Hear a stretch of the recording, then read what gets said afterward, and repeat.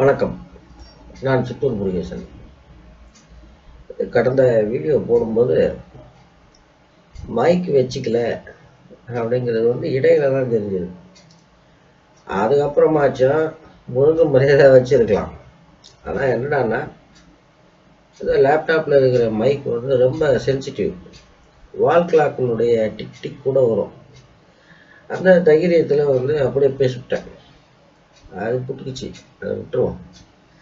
மொத்தத்தில் அந்த வீடியோவில் நான் என்னதான் பேசினேன், அதனுடைய சுருக்கம் தலைப்பு உங்களுக்கு ஞாபகம் இருக்கலாம். லூஸில் விடுங்க, லூஸில் விட்டால் பிரச்சனை கிடையாது. அதுக்கு ஒரு உதாரணமாக என்னுடைய வாழ்க்கையை சொன்னேன். அதுக்கு முன்னே ஒரு வீடியோவில் திரும்பி பார்க்கிறேன் அப்படின்னு போட்டேன். உடனே நம்ம ஆளுங்க கோச்சிக்கிட்டாங்க. நீ என்னத்தை காடா கிழிச்ச, என்னத்தை திரும்பி பார்க்கறது அப்படிங்கிற மாதிரி. இது என்னடான்னா, இப்போ ஒரு ரஃபா இன்னைக்கு 130 கோடி ஜனத்தொகைன்னு வச்சுக்குவோம். இந்த 130 கோடி பேருக்கும் ஒரு கதை இருக்கு. அதை எழுதவோ பேசவோ சிலருக்கு தான் வாய்ப்பு கிடைக்குது. ஆனால் வாழ்ந்து முடிக்கப்பட்ட வாழ்க்கைகள், அது பின்னாடி வரவனுக்கு அது ஒரு பாடம். பெரியார் வாழ்க்கை குறிப்புகள் அதை படிச்சுட்டு இருக்கும்போது எனக்கு ஒரு செம பாயிண்ட் மாட்டுச்சு. அந்த காலத்தில் இந்த ப்ரைவேட் பஸ்ஸில் செக்கிங்காக வேலை பார்த்துட்டு இருந்தேன். ஃபுட்போர்டு அடிக்கணும், தெரியல செக்கிங்னா பயங்கர டஸ்ட்டு. சின்ன வயசுலேருந்தே நம்மளுக்கு என்னடானா இந்த லங் கெப்பாசிட்டி குறவு.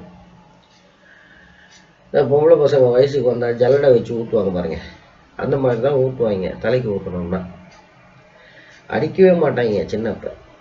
ஏன்னா ஸ்டார்ட் பண்ணால் அப்படியே நின்றுடும் மூச்சு.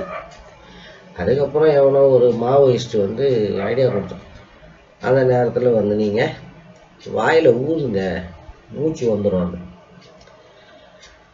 அது அப்புறம் அடி வாங்க ஆரம்பித்தா அது வேற கதை. அப்படி அந்த டஸ்ட் அலர்ஜி ஒன்று. அடுத்தது 92 நான் சொல்கிற விஷயம்.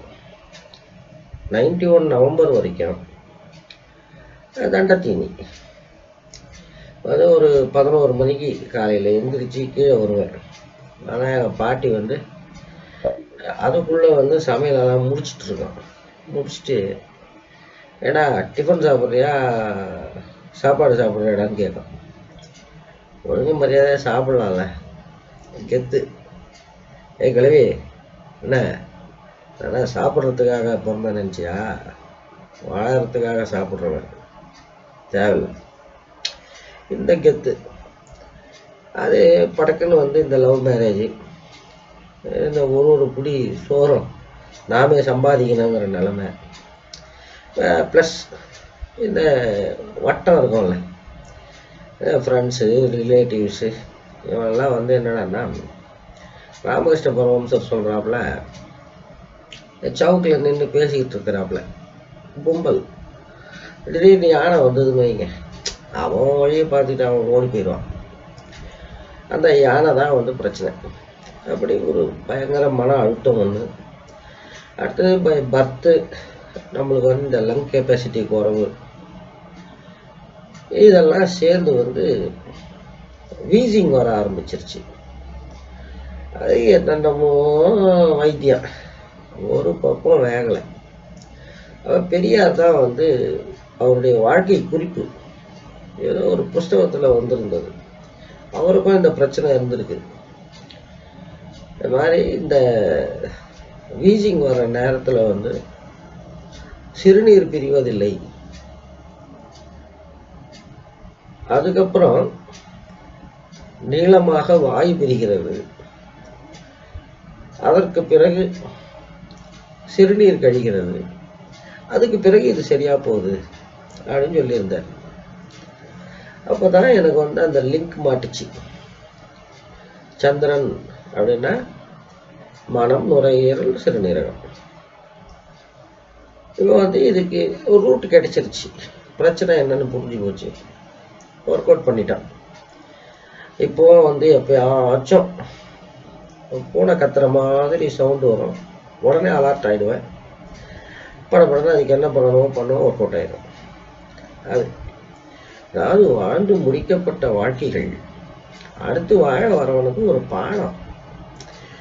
பட்டு என்னை பொறுத்த வரைக்கும் நான் என்னமோ பெரிய விஞ்ஞானி வித்வான் வில்வெட் மாதிரி எல்லாத்தையும் பேசிக்கிட்டு கிடக்கேன், நான் பெரிய விஞ்ஞானி அப்படின்னு உங்களில் சிலர் நினச்சிருக்கலாம்.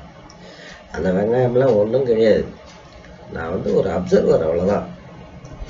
ஜனங்களுடைய வாழ்க்கையை அப்சர்வ் பண்ணுவேன். இவன் எங்கே தப்பு பண்ணான், இவன் ஏன் பல்ப் வாங்கிட்டான், இவன் உதவாத நாயாச்சு, இந்த நாய் எப்படி கிளிக் ஆயிடுச்சு.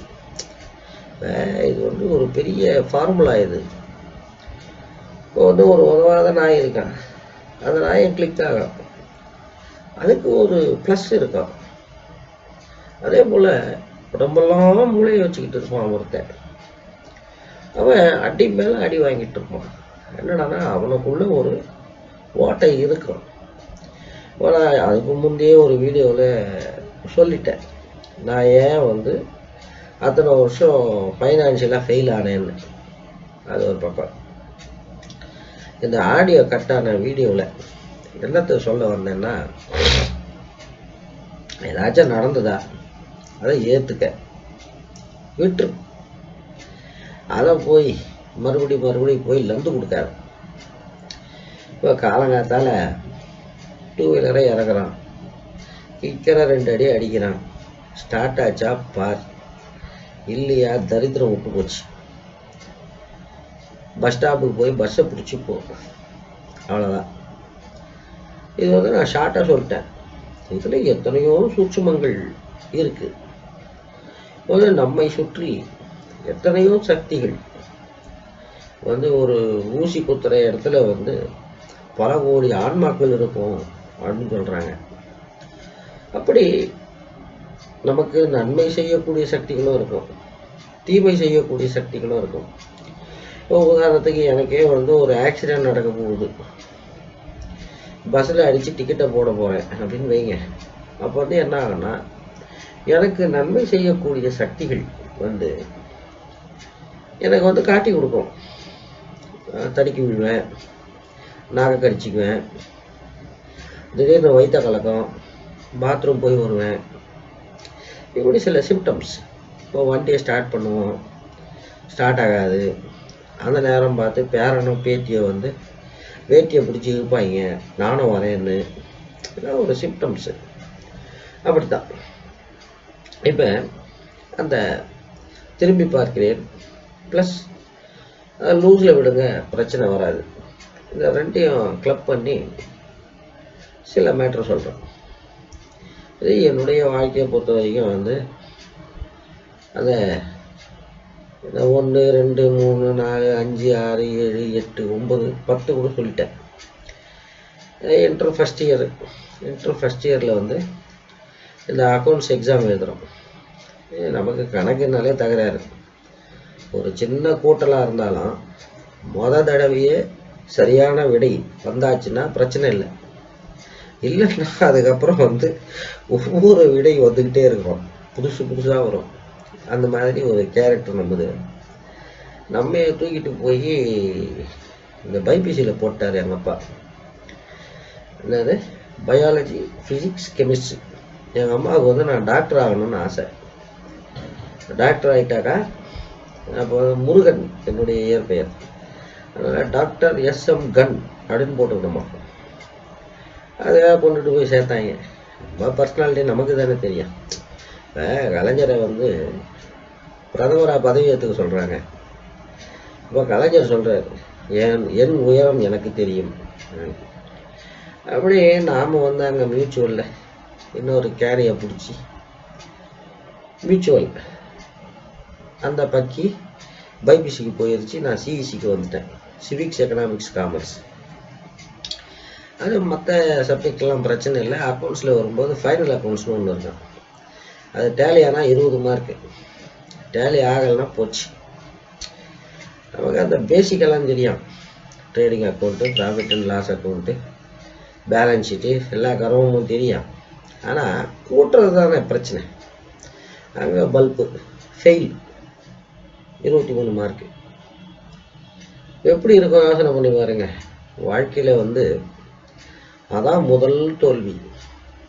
எங்கொய்யால புட்டுக்குச்சு போட்டான்.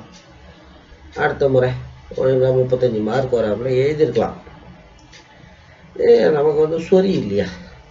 நம்ம எவ்வளோ பெரிய விஞ்ஞானி வையால. உடனே அது என்ன ஏது நோண்டி நுங்க எடுத்து எழுதி 72 மார்க்கு. அங்கே மறுபடியும் கிரகத்துக்கு கோபம் வந்துருச்சு. அங்கே பார்த்தீங்கன்னா வந்து அந்த பீரியடில் வந்து ஜாண்டிஸ் ஒன்று அட்டாக் ஆச்சு. அப்போ எல்லாம் இந்த தண்ணி சமாச்சாரம் தான் இருக்கும். அந்த தண்ணி இல்லை, குடிக்கிற தண்ணி. இப்போ மாதிரி அப்போல்லாம் வந்து அந்த அளவுக்கு விழிப்புணர்வெல்லாம் கிடையாது. இந்த கலவக்குண்டான்னு ஒரு ஏரியா இருக்கும், அங்கே தான் தண்ணி வரும். அதில் ஒரு நாய் வந்து செத்து போச்சுன்னு வைங்க, 2 மூட்டை ப்ளீச்சிங் பவுடர் எக்ஸ்ட்ரா போடுவோம், அவ்வளோதான் கரும்பு. இப்போ ஏதோ ஓரளவுக்கு விழிப்புணர்ச்சி இருக்கிறதுனால நாம் வந்து இந்த கேன் வாட்டர் அது இது உபயோகிக்கிறோம். அது ஒரு பக்கம். அப்படி அதாவது வந்து ஒரு அணை, அந்த அணை வந்து நிரம்பும் போது ஒழுங்காக அதை வந்து கட்டி விட்டுடணும். இல்லைன்னா அந்த சம்பரம்பாக்கம் ஏரி மாதிரி ஆயிரும். வெற்றி தோல்வி ரெண்டும் பேலன்ஸ் ஆகிக்கிட்டே வரணும். இதை நான் வந்து பல உதாரணங்களோடு நான் சொல்லியிருக்கேன். இது இங்கேருந்து இப்படியே கண்டினியூ ஆகுது. அதாவது வீழ்ச்சி ஆரம்பிச்சிருச்சு. அடி விழுந்துதா, சரி வீழ்ச்சி போ அப்படின்னு விட்டுறணும். இதுக்கப்புறம் வந்து அங்கே இது என்னது, இது மேகசினில் கவிதை எழுதுறது, அந்த பேச்சு போட்டி கட்டுரை போட்டியில் கலந்துக்கிறது, அதில் பரிசு வாங்கிறது, இப்படி அதை பேலன்ஸ் பண்ணுறது. அதுக்கப்புறம் வந்து டிகிரி செகண்ட் இயர் போகிறோம். அங்கே வந்து இது செக்ரட்டரிக்கு நாமினேஷன் போடுறேன் அப்படின்ட்டு போய் வால் ரிசர்வேஷன் எல்லாம் பண்ணியாச்சு. நமக்கு ஒரு வெங்காயமும் தெரியாது. 20 வயசு, 19 நினைக்கிறேன்.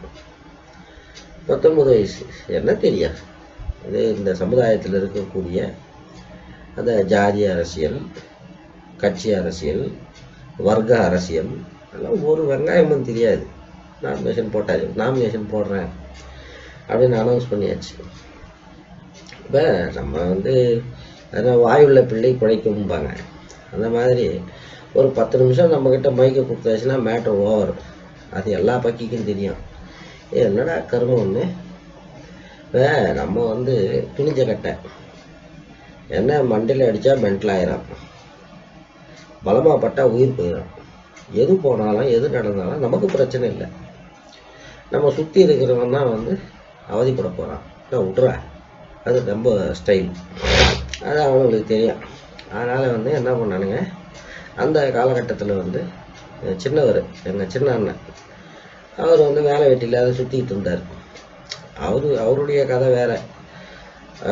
காம்படிட்டிவ் எக்ஸாம் எழுதுவார், உடனே கால் லெட்டர் வரும், இன்டர்வியூ அட்டன் பண்ணுவார், ஜாப் வரும், போய் ஜாயின் பண்ணுவார், 15 நாள் 20 நாள் செய்வார், வந்துடுவார்.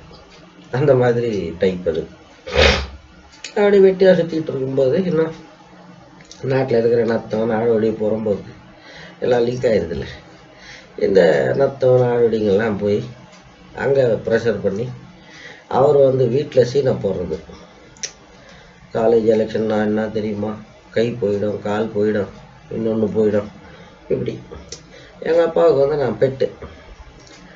நான் என்ன தான் தப்பு பண்ணாலும் மறுபடியும் எனக்கு இன்னொரு சான்ஸ் கொடுத்துக்கிட்டே இருப்பாருப்பா.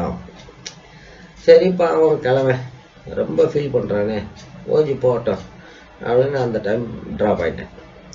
அதுக்கு அடுத்த வருஷம் நாமினேஷன் போட்டோம். அதே குரூப் வந்து, ஏன்பா நீ படிக்கிற பையன், உனக்கு எதுக்குப்பா இதெல்லாம் அப்படின்னு திமுரு. ஏன்பா போன முறை நீங்கள் சொன்னீங்க, நான் வாபஸ் வாங்கிட்டேன், இந்த முறை உங்களால் வாபஸ் வாங்கி சொல்லிடுங்களேன். திமுரு. சரி, அதுக்கப்புறம் கண்டெஸ்ட் பண்ணுறோம். 3 ஓட்டில் போச்சு. 468 ஓட்டு வந்தது. 3 ஓட்டில் தோற்றோம். சரி, அதோடு விட்டுருந்தாலும் பரவாயில்ல. பெரிய பிடிங்கி இல்லையா.